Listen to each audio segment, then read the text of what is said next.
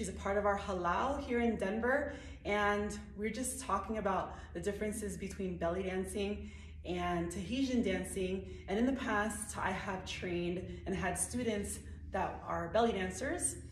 So this is a very interesting thing that we just discovered.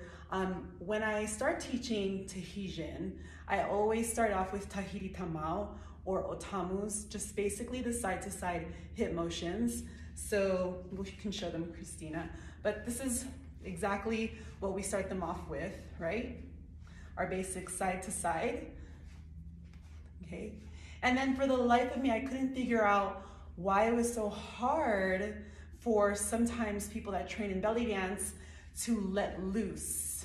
So, Kristina, can you share with them what you were telling me? Well, I know when I started taking Tahitian classes with Kalama, I was thinking of the hip bump here more as a belly dance up, which is really just a straight up and down of the hip.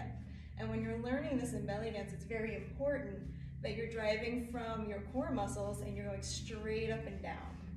Okay. And so almost every baby belly dancer in her first class initially starts to swing our hips, and we're told that's wrong. You don't want to do that for this particular step.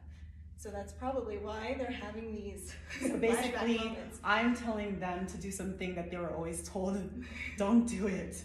So is that do they, when I tell them, oh, okay, let loose with your hips and then move your legs so that you could do the side to side, do they automatically think that I'm trying to tell them to do the up? Is that what's going on? It's really the closest move to the crossover dancing, I would say. So yeah, when you learn Tamau, you're thinking you're just pumping your knees to drive your hips here, and that's really the same thing as an up. It's How long did it take for you to differentiate, when you were with us, from going from here to all the way out, what we were trying to say? I think I still get yelled at to go bigger. Not by me, by Jonte, I'm just kidding, or by Tara. But yeah, so you want to turn around so they can see the differences? She can actually do both for you because she's just trained in belly dance. The belly dance version. Nice. And come out. And again, the knees are more bent. And then come up a little bit more for belly dance. That's so cool.